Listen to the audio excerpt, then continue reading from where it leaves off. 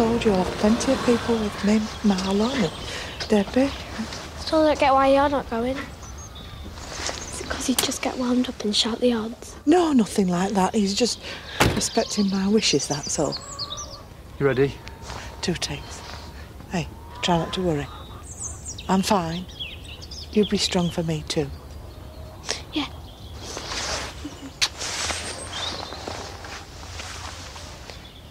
Bye, love. Bye. Good luck.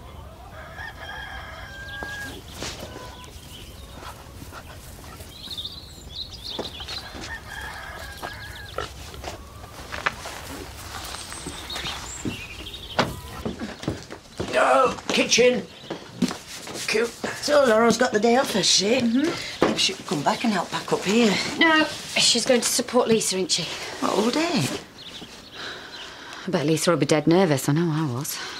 Well, you've got to admire her guts. Now, what room do you want that going into? Yellow. This colour coding of the box is a very good idea of Brenda's, isn't it? Brilliant. I'll put the kettle on. Why don't you go back home and make a brew there? Well, I was going to give the place a good going over for you. What, for Declan's benefit? No, he can pay someone to come in and do it. Actually, I'd rather finish off on my own if it's all the same to you. Oh, I understand, love. Different standard of cleanliness, you and me. But no, you just do your best. Declan should be grateful.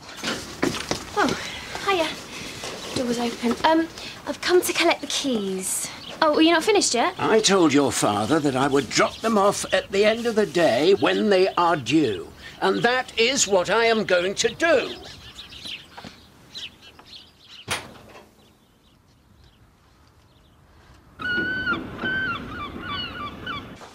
Is that bag, will ya? Let's have some tea bags down the side. Oh, is that all of them? Yeah, I managed, thanks. Oh, this place is lovely, isn't it? Perfect.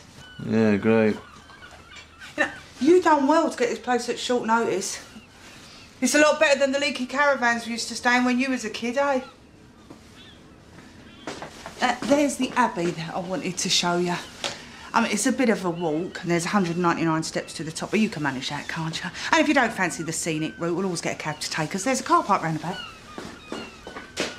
If I end up pushing her off a cliff this week, you'll back me up, won't you, say it was an accident?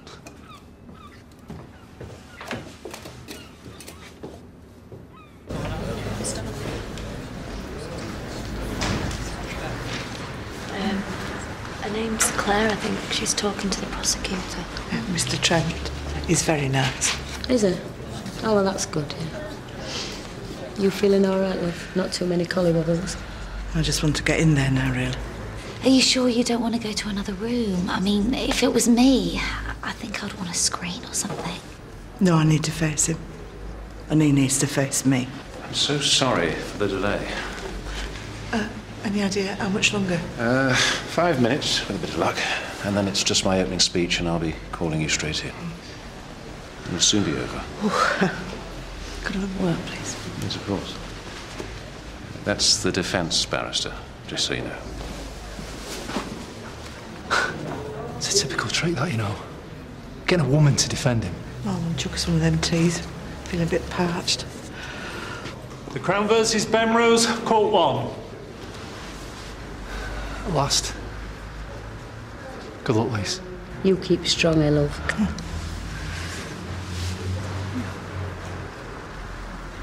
You'll be fine.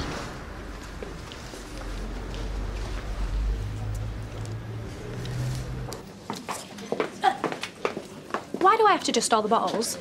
Because you skimped on it whilst you were doing the cleaning earlier. And besides, it's in a barmaid's job description, that is. Have you ever had a job description? No. I'll tell you what, I'll write you one up whilst you're dusting all them bottles out the back. What? I can work with her. I mean, I have to like her.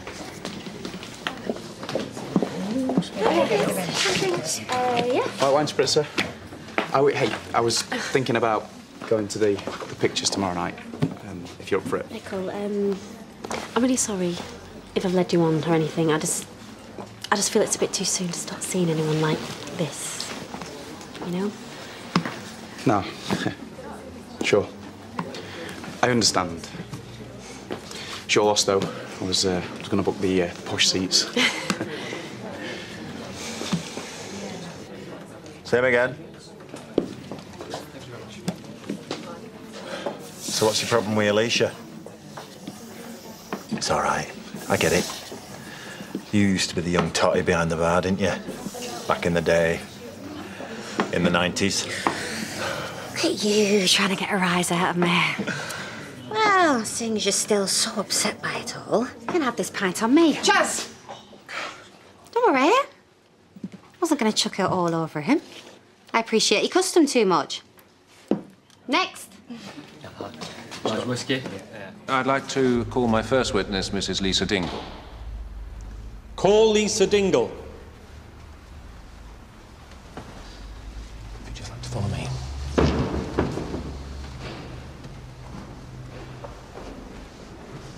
you'd like to stand here.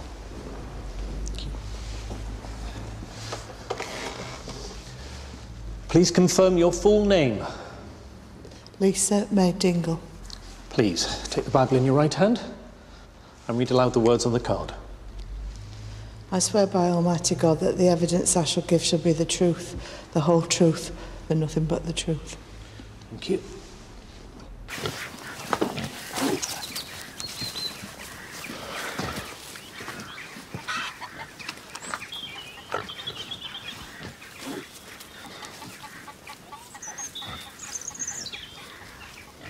Would you say that your marriage was on the whole a happy one? Yeah. And that Derek wasn't just a work colleague, he became a friend of the family? Yeah. We had no idea what he was really like back then. He was amiable, jolly, a good laugh, you said. Seemed to be, yeah. But events that night in the factory took a darker turn. Why were you there? We'd stopped behind to do a bit of overtime, making boxes for Easter eggs. Do you often work overtime? When I've needed to, yeah. But not with him. It wasn't his usual job. Can you tell me what happened that night in the factory? Were you and the defendant working alone? Yeah. We were flagging a bit, so I said I'd go and make us a brew while he carried on with the boxes. But he followed me into the staff room. Go on. And that's when it started, when he started to attack me. But at first I thought he was just teasing like normal, so I told him not to be so daft. But he changed. His voice has changed, it's gone all harsh, and it's like I don't know him.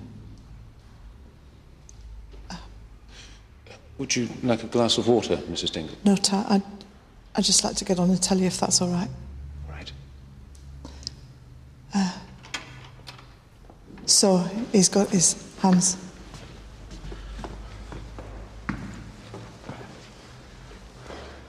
And?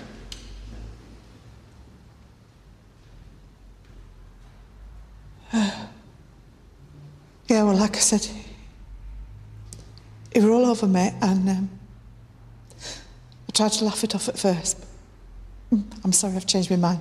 Please can I have that glass of water? Yes, yes, of course.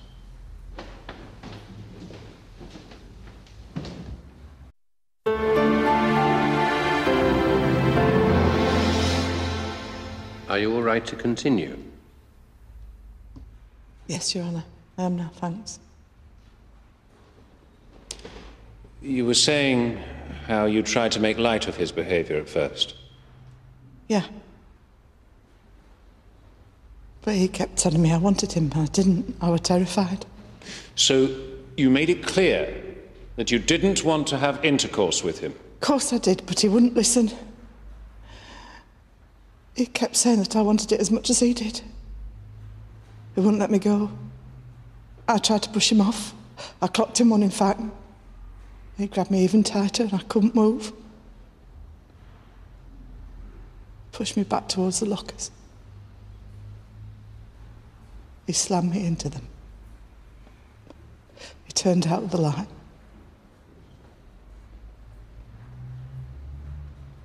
He forced me to.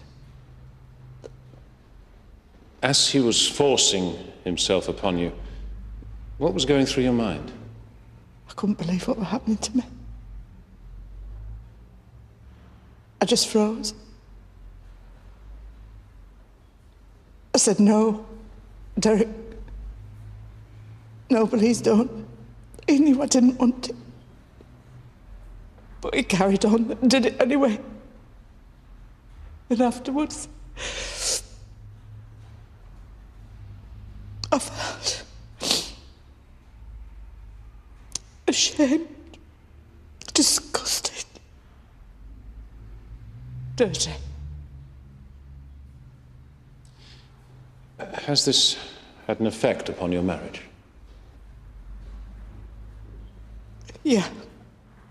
You said your marriage was a happy one. It was. Until that animal raped me.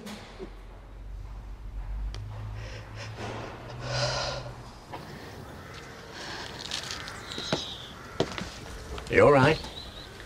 No. I'm a single parent. Let's not forget, my boss has just evicted me. That all? Not quite, no. I was living with my dad. Bad enough, some might say, but now we're both homeless, relying on the charity of a woman who can only be described as tactless, but well-meaning. Don't forget kind but stupid. I just wish I could have bought this place for you and Angel. A secure home for you, at least. I'm your father. I should be able to protect you. Hey, can't stay your little princess forever. Yes, you can. Shall we look on the bright side of life? You told the court that your boss, Mr. J. Sharma, asked for volunteers. Yeah, that's right. So you volunteered knowing it would just be you and Mr. Benrose staying behind? Yeah, but no, well, I mean, I didn't know that at first. He wasn't even trained in packing. He offered after I did. So how did you feel when you realised it would just be the two of you? Well, pleased, I suppose I wasn't going to be stuck with it on my own. Do you recall your fellow workers teasing you about wanting to spend time alone with him that night? They were just messing. This teasing about your crush on Mr. Benrose, it was a frequent occurrence? It was just banter. It goes on all the time. So in your workplace, women are often teased about extramarital affairs with their husband's friends? They knew there was nothing in it. For goodness sake, they'd have gossiped behind my back if they really thought that, wouldn't they? I'm sure they would. You told my learned friend that you and your husband enjoyed a happy relationship before you got involved with my client. Your Honour. I believe counsel is merely following up on your earlier line of questioning, Mr. Trent. But please be mindful of your choice of words. Continue. Obliged. It is our case that you openly flirted with Mr. Benrose and enjoyed the factory banter. But it went too far, didn't it? He flaming well raped me. So you say Mr. Benrose will deny that. Do you deny that you let him kiss you on the night before the alleged rape? That were nothing. It was just a peck on the cheek, a thank you for letting him stop over. Did you object to him kissing you in your own home whilst your husband was upstairs in your marital bed? Yes or no? It was nothing. Yes or no? No. Ah. A small thank you. Oh, Ta. Hey, that'll go lovely with the poached salmon later. It is still your favourite food, isn't it? Salmon? Yeah. I think we're going to get along just fine together, the four of us.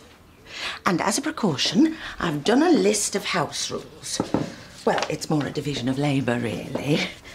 You know how I like cooking and cleaning and everything just so. Well, it's just a few things to oil the wheels of contentment. Shoes, Rodney.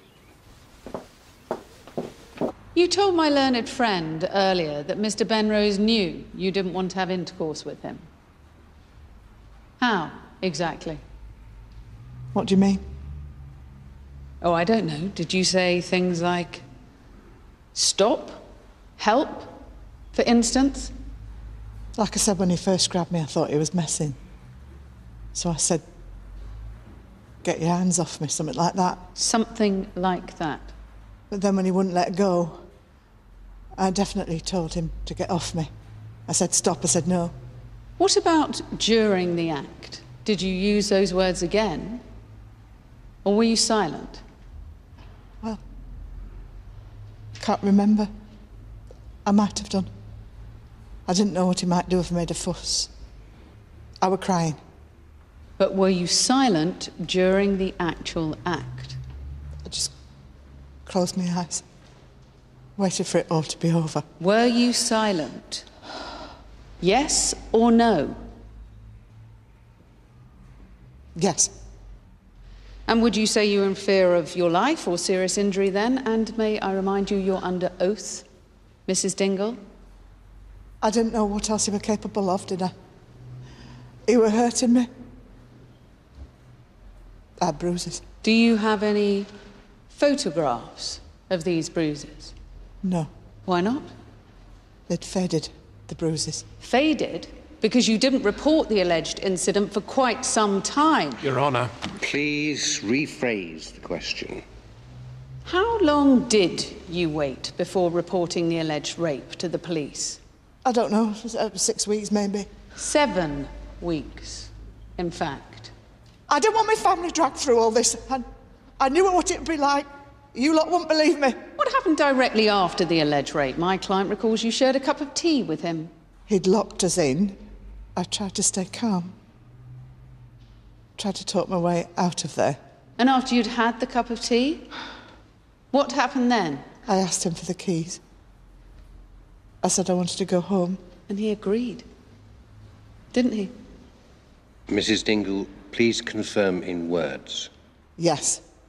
He even offered to walk you home, didn't he? But your husband arrived, looking for you, with your daughter. Yes. According to my client's statement, you all stood and had a chat. Why didn't you tell your husband about your ordeal? I couldn't. Not then, not in front of Belle. Why not later?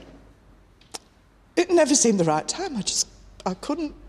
It is our case that you flirted with my client, volunteered to spend time alone with him, overcame a guilty conscience and consented to sex that night. It was only later that you began to feel remorse and regret, feared you may be found out. No, it wasn't like that. He might have taken the banter the wrong way, but that didn't give him the right to do what he did.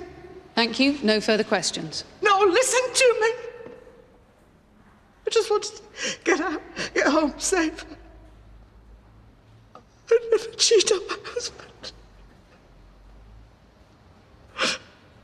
I'd never want to hurt him. Thank you, Mrs. Dingle. That will be all.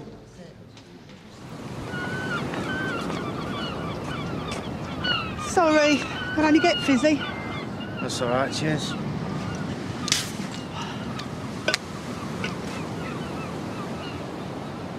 What do you think of the Abbey, then? Could do with a bit of scaffolding, couldn't it? I don't know why they don't just rebuild it. Because ruins are romantic.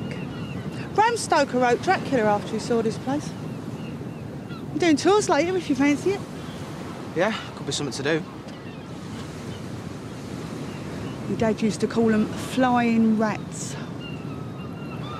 You know, they'd scoop down and take a chip out your hand if you let them. Survivors, aren't they? Used to love them when you was a kid. Used to like running into them, didn't you?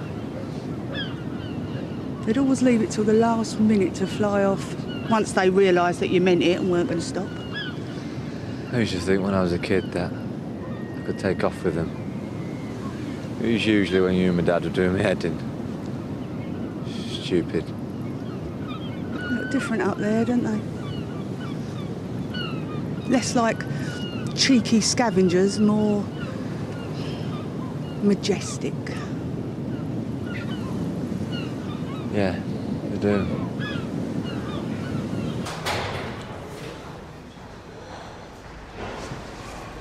Are you okay? How did it go? I'm all right. No, don't hold me, love. It'll make me worse. Why did he have to come? Who? Lisa. Oh, don't be like that. I had to come, didn't I? I couldn't just sit at home. Why not? I wanted to help. What, by seeing me shamed and humiliated in there? Lisa, please. Look at me.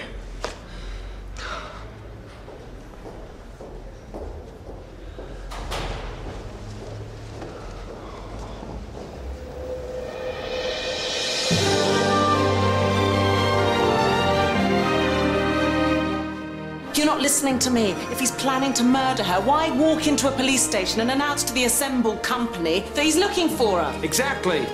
Join us for the concluding part of our drama Case Sensitive at 9 tonight.